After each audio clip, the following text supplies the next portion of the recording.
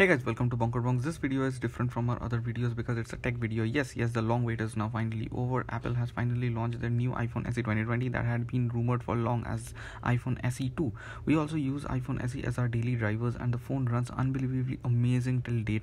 This phone is a worldwide bestseller and is known for its power-packed performance in a small handy package. Its Android competitors back from its launch in 2016 cannot compete against this phone today, as this phone still runs like a beast. The interface is smooth and snappy. It has that classic square edge design. The camera is still brilliant and captures natural true to life images.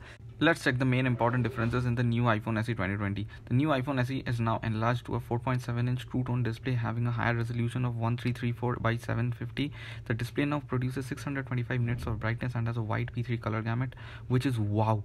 And here drops the atomic bomb, the current fastest chipset in a smartphone. Yes, it now comes with the A13 Bionic chip straight from the iPhone 11 series, and the A13 chipset in a sub 1080p display phone means that the performance is gonna be the best ever. The single 12 megapixel wide aperture camera now comes with Apple's portrait mode, which was much needed.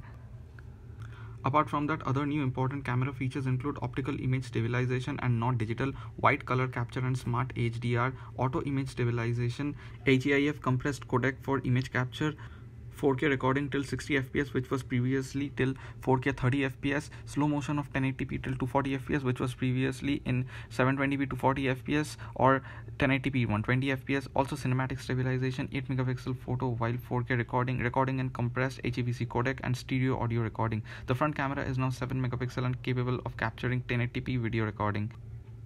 And can you believe the phone is now water resistant up to 1 meter deep till 30 minutes.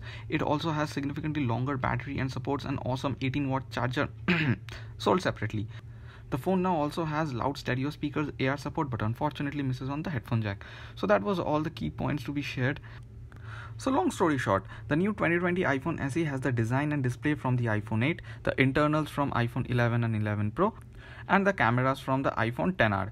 Now if Apple prices this phone competitively, specifically targeting OnePlus 7 and 70 and the Google Pixel 3a, then according to my opinion, this new iPhone SE should be the best deal here.